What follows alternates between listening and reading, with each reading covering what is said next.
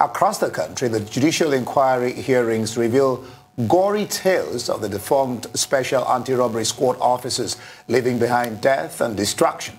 One of the victims of SARS operations, Bonaventure Woke, who suffered a similar fate, joins us now to discuss issues bordering on improving policing in the country.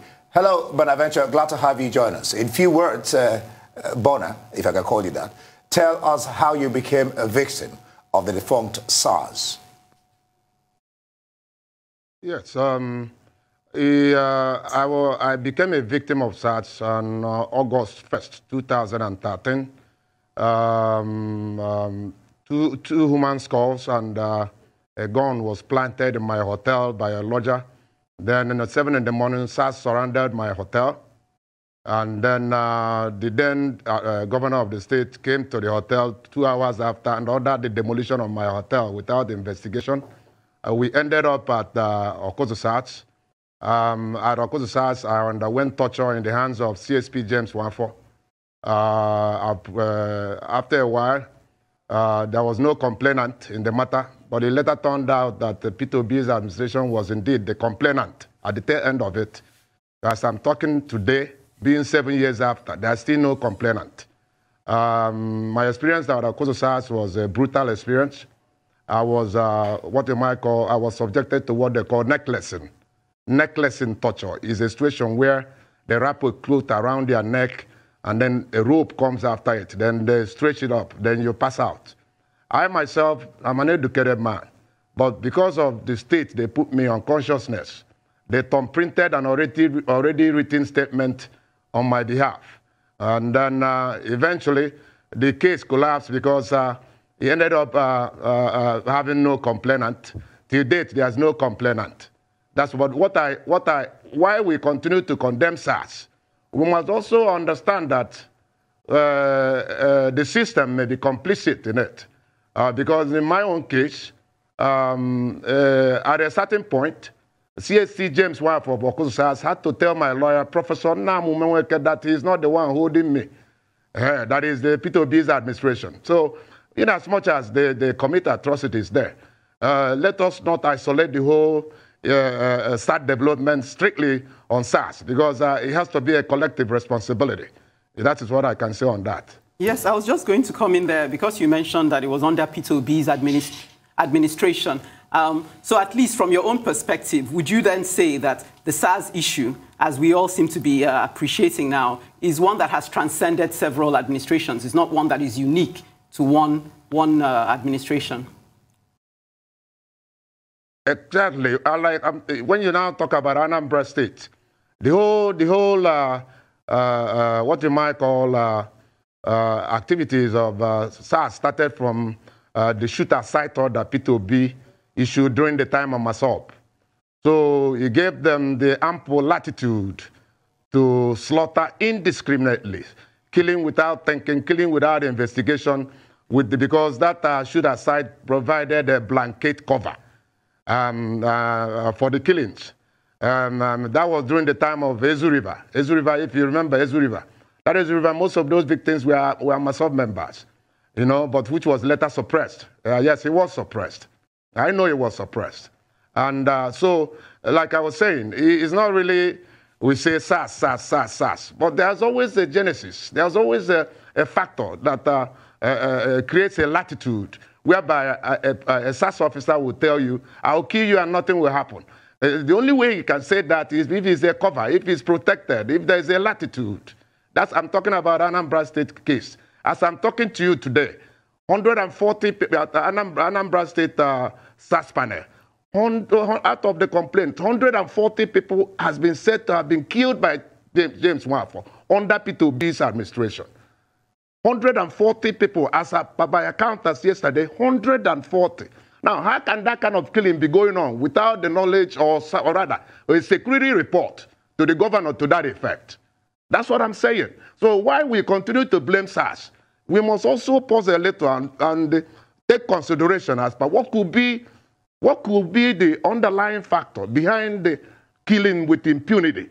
You know what I'm saying? Because at a certain point, SARS became extremely powerful. What you're saying is that the rot runs so much deeper than just SARS. You're saying that it reaches so many more levels. And you've made quite serious allegations against former gubernatorial administrations in Anambra State, and you're saying quite a few times that it's not just SARS.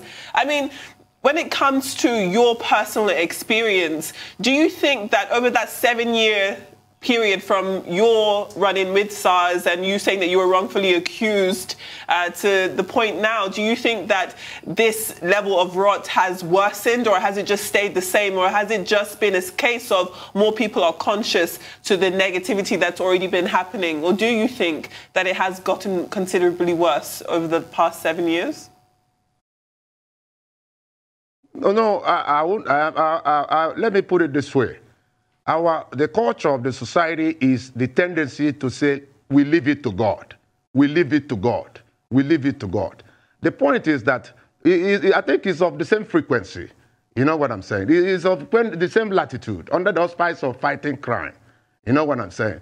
And then let me correct you a little. Everything I'm saying here is a fact. The latitude with which the SARS started killing has everything to do with that shoot-aside order. Yes, Masob was a problem in the state at the time.